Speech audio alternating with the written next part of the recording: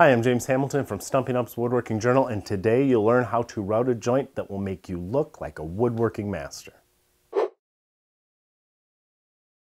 Comparing a sliding dovetail joint to a simple dado, it's not like comparing a woodworker to his fellow man.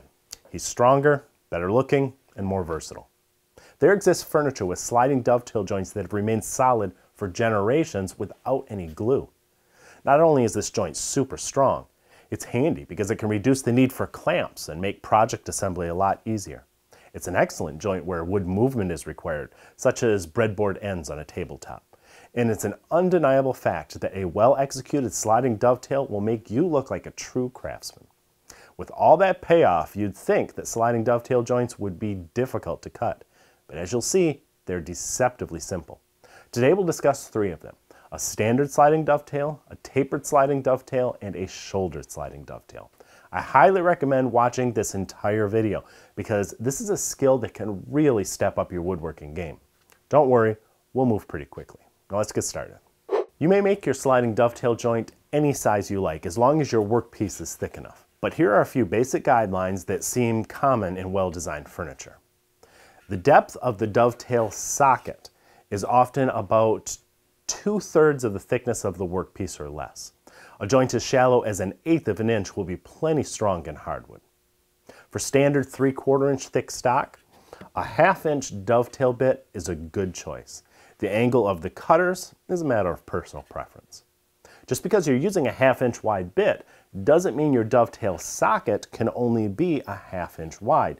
You can widen it with extra passes. However, you do want the bit and the socket you cut with it to be slightly narrower at the points than the thickness of the stock that will fit inside the socket. You'll see what I mean as we continue. Unless your workpieces are very small, it's unlikely that your router table has the fence capacity to cut the dovetail-shaped sockets in the face of your panel, such as on the side of a bookcase or cabinet where you do a lot in a row.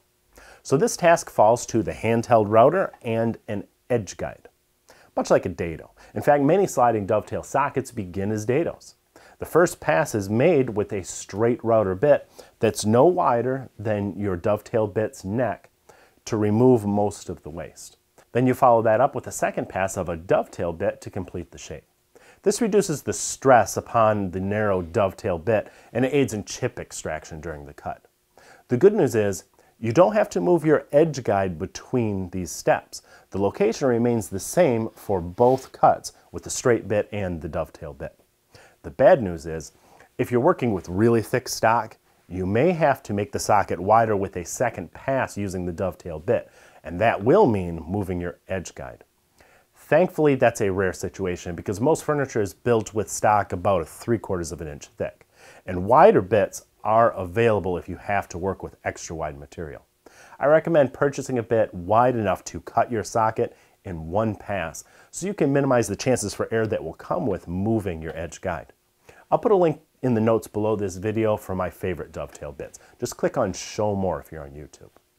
As a side note, if you're cutting a whole row of these, like for a bookcase, use 2 routers if you can, one for the straight bit and the other for the dovetail bit. It'll save you a lot of swapping back and forth and ensure that each cut is at a consistent depth. If you don't have 2 routers, I might even consider skipping that straight bit step and route the whole thing with just the dovetail bit. But if you do go that route, I suggest you make your socket a little bit shallower so that you can reduce the stress that you're putting on your bit. When you cut, remember to move your router from left to right so that it will naturally pull towards the edge guide and you get a nice straight cut. Another thing to watch out for is tear out as the bit exits the cut on the back side. This can ruin a good looking joint. The easiest way to manage this is to rotate your workpiece so that that cut bit is exiting on what will be the back edge where it's unlikely to be seen in the finished project. Or you can leave your workpiece a little wider than you need it and then trim the tear out away when you rip it down to the final width after all of your sockets are cut. While cutting the socket on the face of a workpiece is a handheld router operation, I think it's far easier to cut the matching tongues at the router table. You'll use the same dovetail bit to do it, you just have to set it up carefully. So use some sort of depth gauge to measure the depth of your socket and transfer that to the height of your bit above the table. Be precise, the quality of your joint depends on it. It's also important to be sure that your router table's fence is square to the tabletop, so check that and shim as needed. Set the fence so only the very point of your dovetail bit is exposed, and then run your workpiece against the fence on one face, then flip it over and run the other face against it. You'll find that a push block on the face of the board will help keep it flat against the fence, and a scrap behind the workpiece will help push it forward and keep it perpendicular.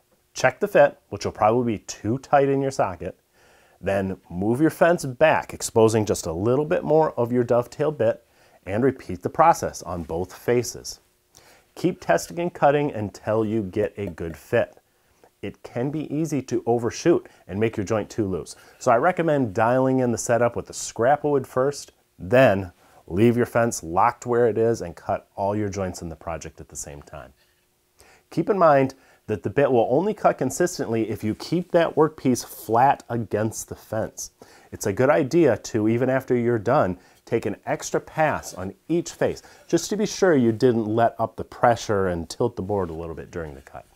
If a sliding dovetail joint is excessively wide, it can be nearly impossible to assemble it, especially when you put glue on it and the moisture swells the fibers up. That's why wide joints are better tapered. A tapered sliding dovetail fits together loosely at first, but it tightens up as the tongue fully slides in the socket. And it can be done by adding just a couple of steps to the process we just described. After you cut your dovetail-shaped socket on the face of your workpiece, move the end of your edge guide that's at what will be the back edge of the joint away from the socket by 1/16 of an inch. Move only that end, pivoting the other end in its original place. Then take another pass with your router and dovetail-shaped bit. This will taper the socket. Now for the tongue. Before you run your workpiece on edge at the router table, tape a 1/16 inch thick shim on the face of the workpiece that is near the rear edge of the joint. Make sure to keep it high up enough so that the router bit won't hit it as you cut. Then run the workpiece on both faces just as we did before. This will create a matching taper on the tongue half of the joint.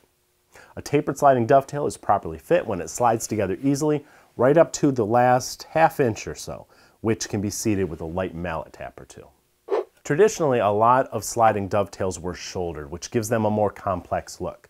But a shouldered sliding dovetail joint is well within the grasp of anyone who's mastered the standard sliding dovetail.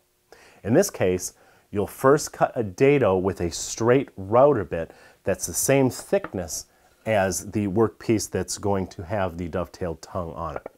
I usually go about an 1/8 inch deep with that dado. Then, without moving my edge guide, I'll use the same two-step process to cut the dovetail-shaped socket in the bottom of that dado. First with my narrower straight bit, then with my dovetail bit. Remember, don't go any deeper than about 2/3 the thickness of your workpiece. When you transfer the depth of that to the router table, measure from the shoulder of the first dado, not from the face of the workpiece. This is the height you must set your dovetail bit above the router table. Then mill the tongue just as before. Easy peasy. Sliding dovetail joints can be used whenever a dado may have been. They look better, they're stronger, and they make project assembly a lot easier. Try them out and see for yourself. For more great tips, tricks, and tutorials designed to make you a better woodworker, check out Stumpy Nubs Woodworking Journal. You can read and subscribe for free at stumpynubs.com.